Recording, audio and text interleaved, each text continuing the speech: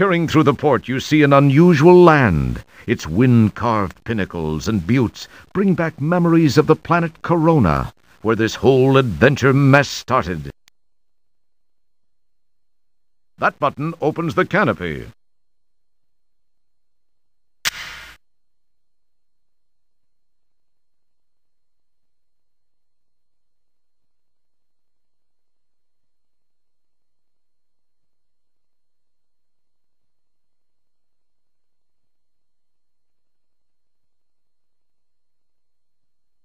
As you look around at the towering rocks, immense formations carved over millions of years, you can't help but be overwhelmed by a sense of your own insignificance.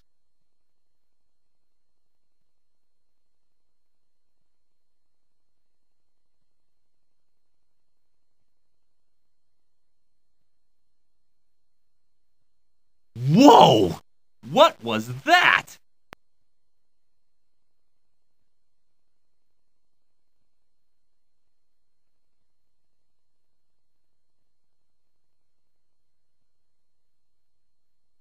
You get the feeling you're not alone here.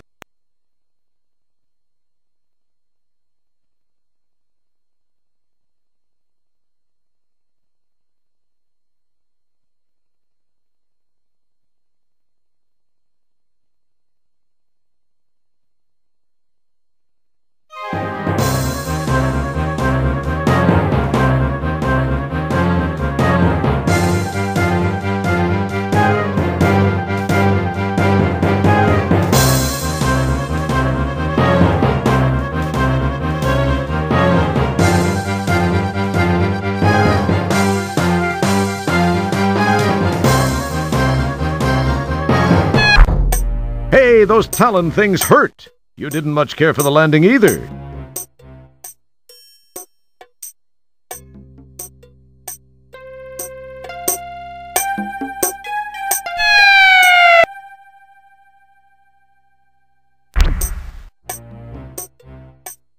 My.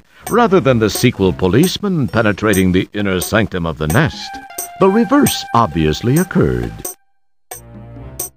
It looks as though another unfortunate adventurer is suffering a similar fate.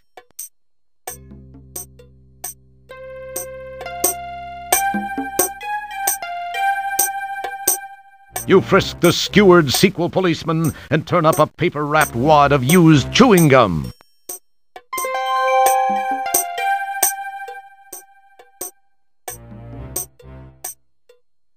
The huge nest is constructed of sticks and assorted being parts gathered from this bleak planet. It is then cemented in place by a generous helping of pterodactyl saliva. What do you want? A bone marrow sample? You've already cleaned the guy's pockets. Right now, the sequel policeman has no distinct smell, but give him a few days and he'll be quite aromatic. Not to mention plumped up like a ballpark Frank. Take it from someone who knows sick. Licking corpses is going way beyond simple dementia. Get a grip, pal. You notice a small breach in the side of the nest.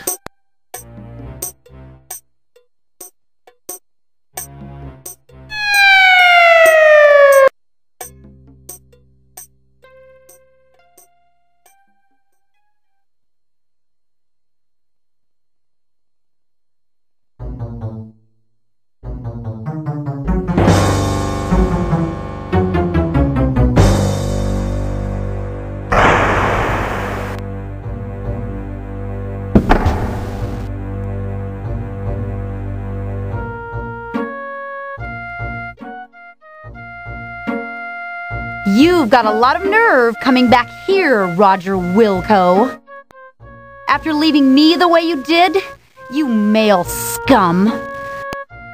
This is the last woman you'll ever dump on. Right, girls? Right. Said you couldn't be tied down. I said that? You said you had to be free to roam the galaxy. Was that me? You'll be sorrier than you look. We'll see to that. Yeah! Into the sub, fly boy.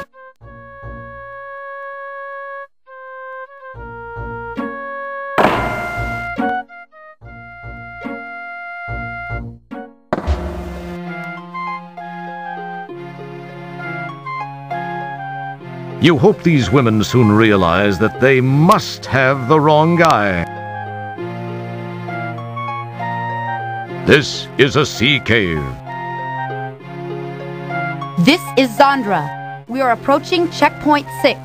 Prepare to open the tunnel door.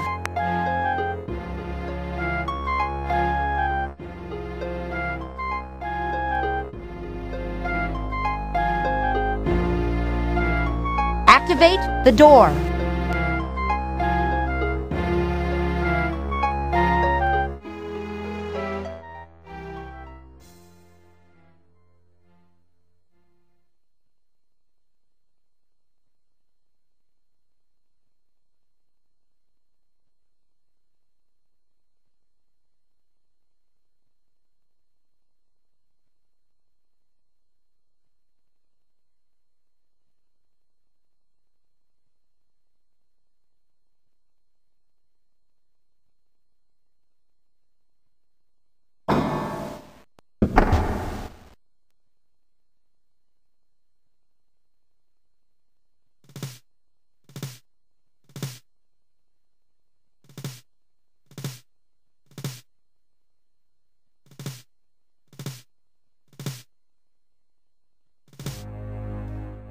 Sit down.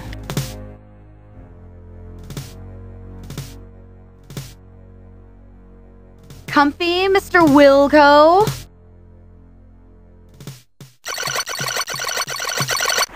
Hey, what are you doing?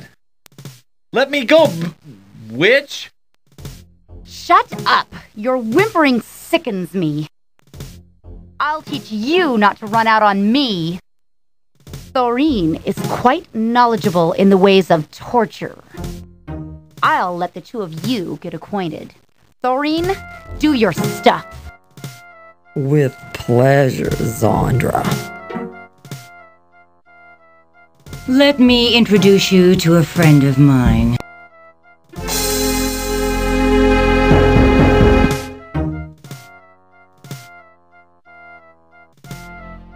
This is Epirip 357, the most powerful hand hair remover in the universe, and it's capable of shaving your legs clean off.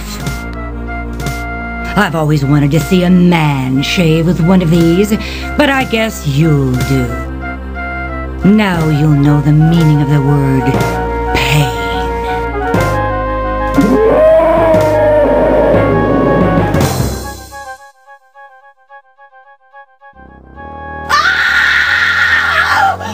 It's a sea slug!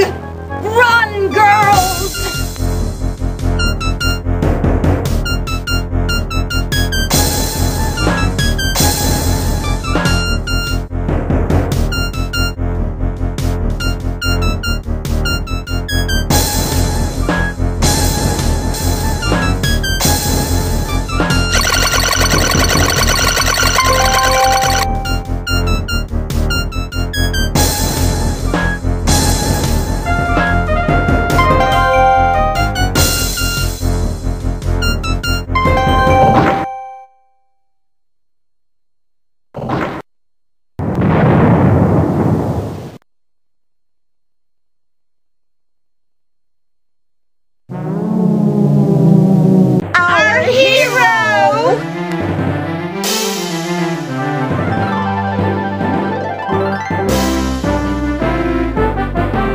Wasn't he great, girls? Well, Raj, I guess we can call it even.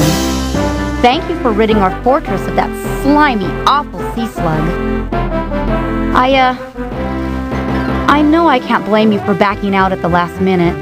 I guess I was a little overbearing. Sorry. Can we still be good friends? Well, now, wait a minute. Let's talk about this. No, Roger, you were right. You don't need to spare my feelings. It just wasn't meant to be. It's better this way. Well, girls, I feel like celebrating. Let's go shopping!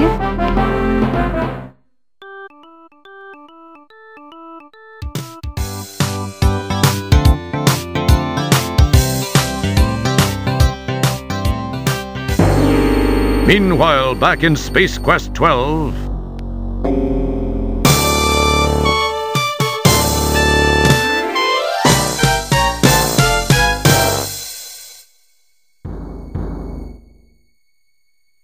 Well, what have we here?